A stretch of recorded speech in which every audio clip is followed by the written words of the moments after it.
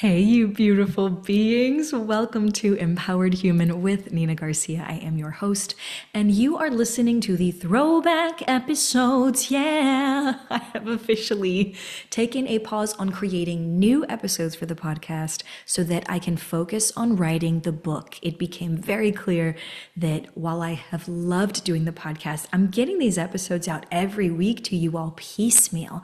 I was like, no more, no more. You all were like, please, please, can you get us all those skills and tools, Nina, in one area so that we can do the empowered human journey, so that we can really see what it's like from start to finish? To which I say, yes, absolutely. Let me get this to you. Yes. So what you're going to be hearing is this. You're going to be hearing throwback episodes from all 6 seasons, okay? It's not going to be every episode, so don't freak out on me yet. But it is going to be some of the episodes that were highlighted, that were popular, that we think, maybe you all missed and we want to bring it back. You're going to be hearing throwback episodes, and I am going to be listening along with you. I too want to hear about the journey and experience the journey that I had as we moved from Triggered, Can We Play With That, the original podcast, all the way to Empowered Human with Nina Garcia. So you're going to hear personal stories. You're going to hear interviews. You're going to be given skills in every episode. Yes, you're going to be given tools in every episode for you to become skilled in. It is totally up to you whether you want to listen. If it's not the episode for you, skip to the next week, right? You just take what works for you, leave what doesn't. And if there's some stuff you're curious about, why don't you just go ahead and put that on the shelf? The podcast has always been about putting resources in the hands of people without needing to pay for it, right? And so this is no different. Even with these throwback episodes, what you're going to hear is this. We're going through, just as I said, you're going to still hear me talk at the beginning of each episode, letting you know, hey, we've had a transition. You're going to hear the original intro to the episode. You're going to hear the show music, and then you're going to hear the full original episode. This could mean that dates are off, that times are off, that people are talked about, that it may no longer be in our lives, right? Just be aware of that. At the very end of the episode, you're going to see this face again come back to remind you that it was a throwback episode and to maybe offer you some adventure challenges as you move from week to week, right? Though the format of the episode did change over the years that we've done this podcast, the value is still there. So if you like something, definitely hit me up on Instagram at Drama Therapist Nina and be like, Nina, I love that throwback episode about XYZ thing. Yes, fill in the blank with that. Let me know. And if there's something that you're looking for in the meantime, also hit me up on Instagram at Drama Therapist Nina and let me know.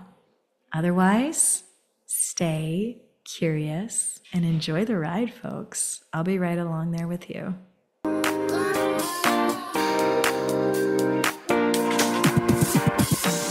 Welcome to Empowered Human, the dramatically playful podcast that invites you to heal humanity, the one within you, me, and the world at large. I'm your host, drama therapist, empowerment specialist, and not to mention empowered human, Nina Garcia, and I'm so stoked you're joining me on the journey. Every Wednesday, you are invited to explore transforming from powered to empowered with genuinely human stories of courageous existence, healing from invalidation, and truly belonging to you. So wherever you are on the spectrum, from empowerment curious to empowered human ambassador, this podcast is designed to humanize. Get ready to lean into your edge, heal your worldview, and finally belong to you. This is Empowered Human.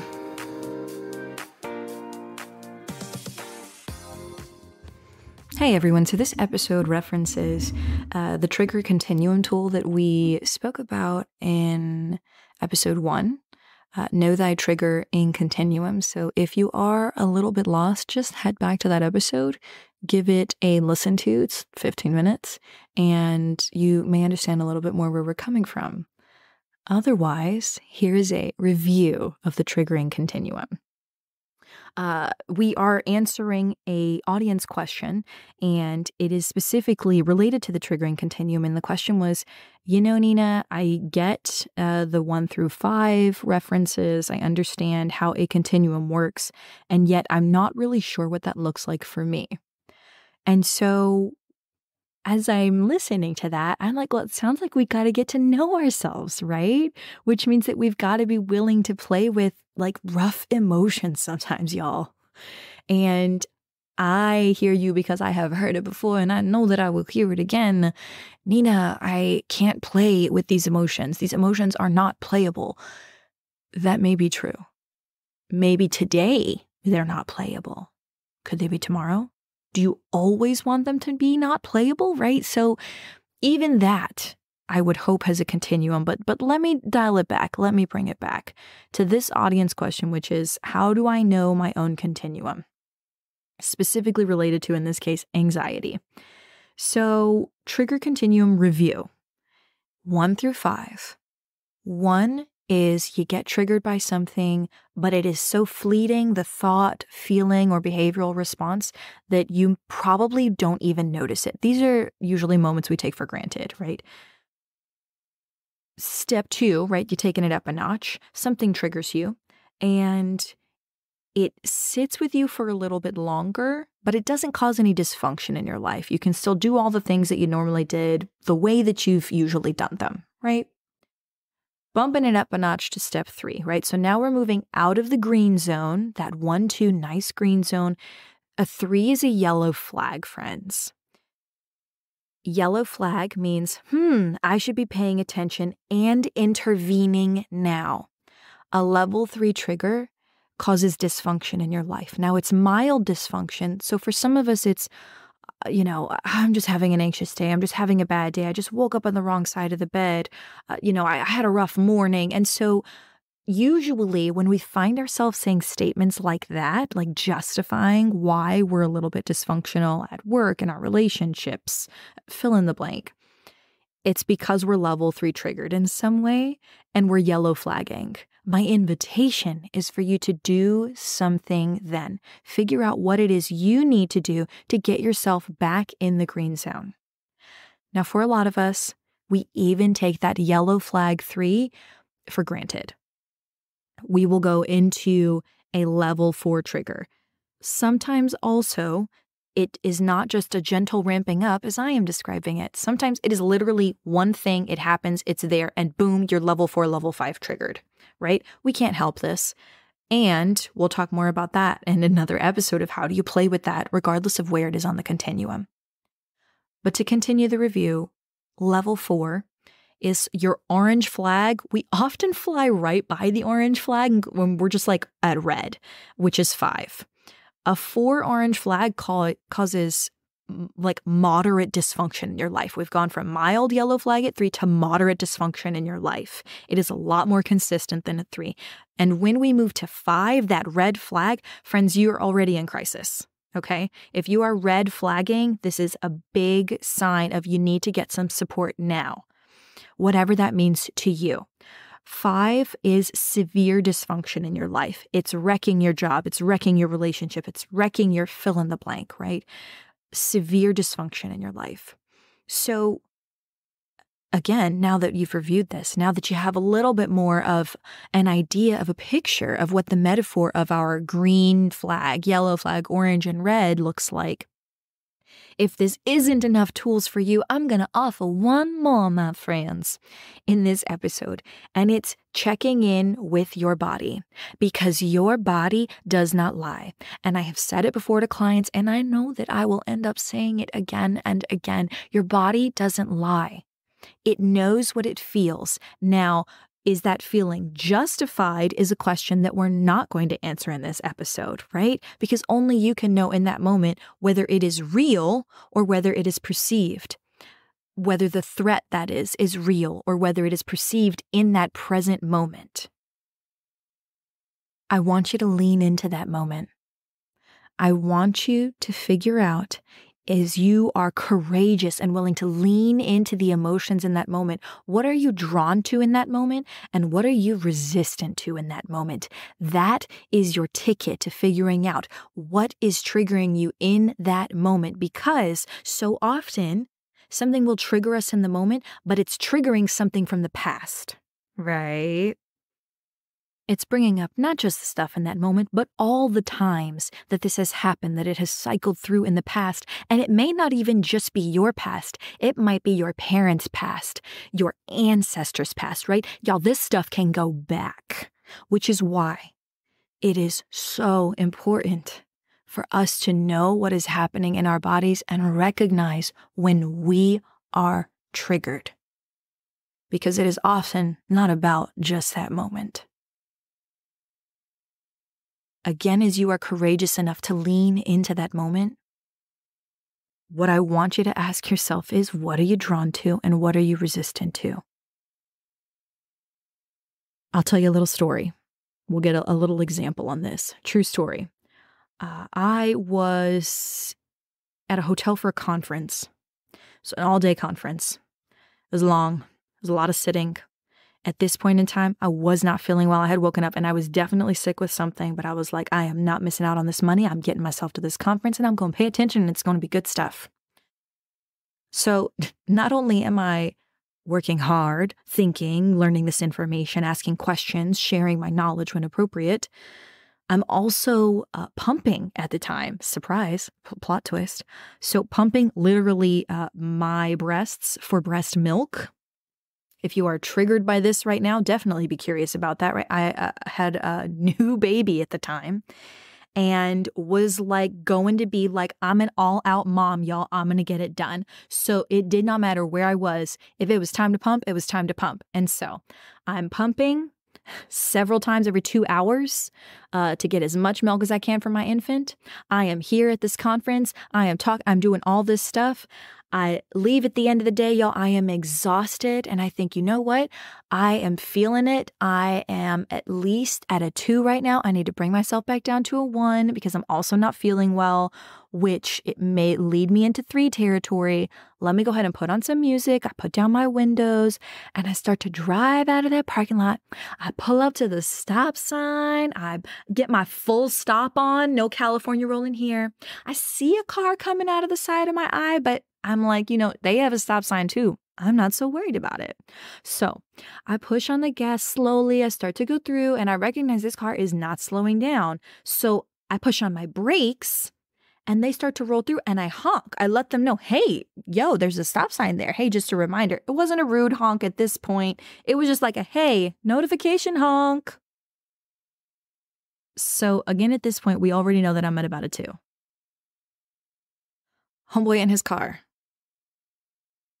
California rolls straight up through this stop sign, does not care that I have honked, that I'm in the middle of the intersection, just continues to drive through, and has the audacity after I honk to, I kid you not, brush his shoulder off like he was brushing me off.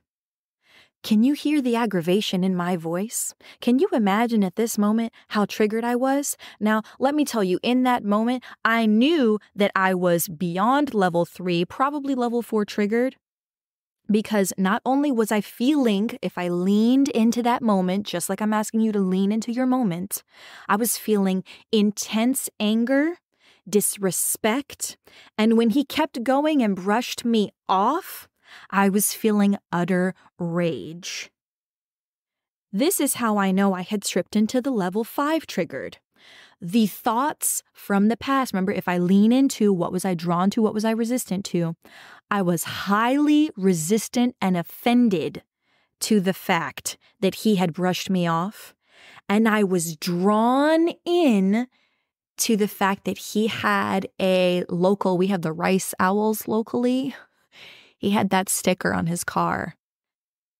And the narrative that popped up, because I leaned in and paid attention, narrative that popped up was, he thinks he's better than me.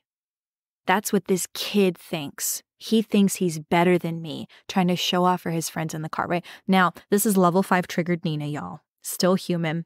I straight up began to respond level 5 triggered Nina. Foot to the gas pedal, right up behind this guy, honking my horn. I was so livid. I look like a straight up crazy person. We ain't even going to try to deny it. We're not going to try to validate it. Yes, he brushed me off. Yes, he crossed dangerously into this intersection. And because I was level 5 triggered, absolutely dysfunctional. Look like a crazy person. If a cop had been watching this, I absolutely 110% would have gotten a ticket.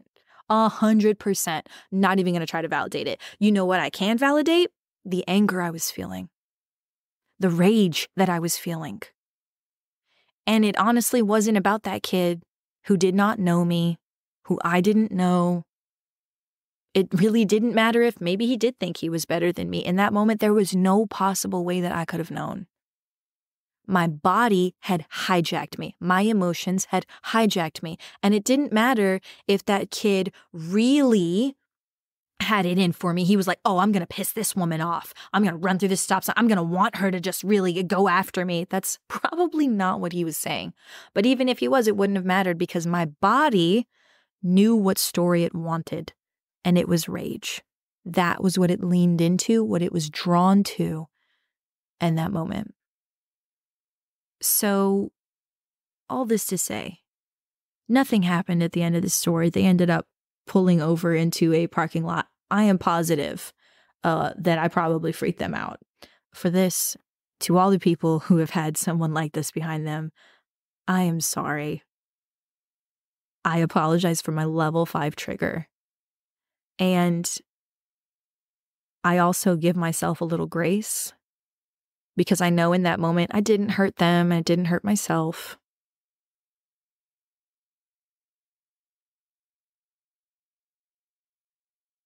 But I would never have wanted my child to see me in that moment.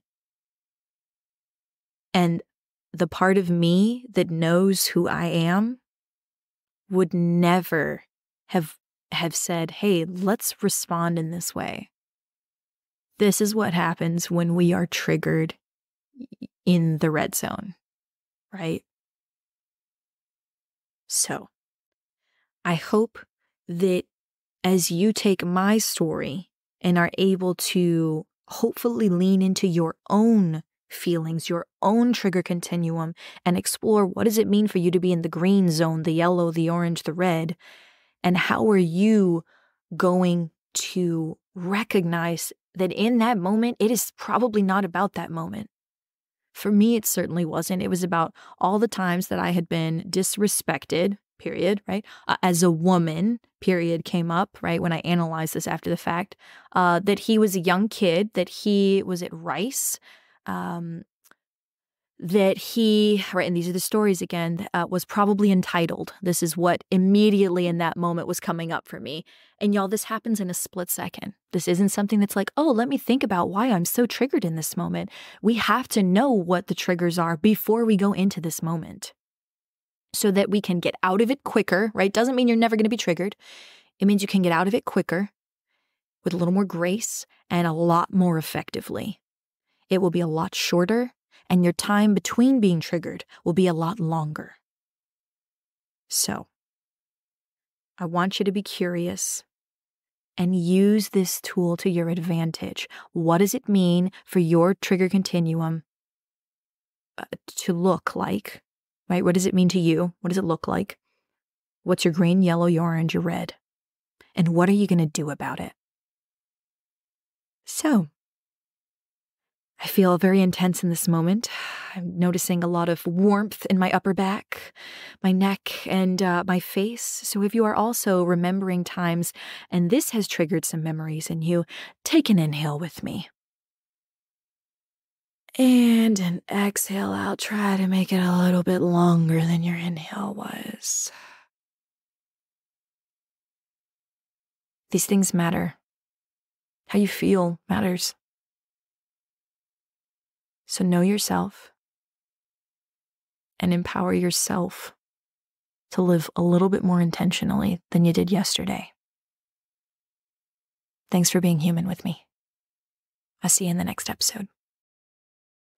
It's me again, reminding you that this was a throwback episode. I hope that you were able to take something from it, even one little nugget of wisdom, and use that between this week and next week, right?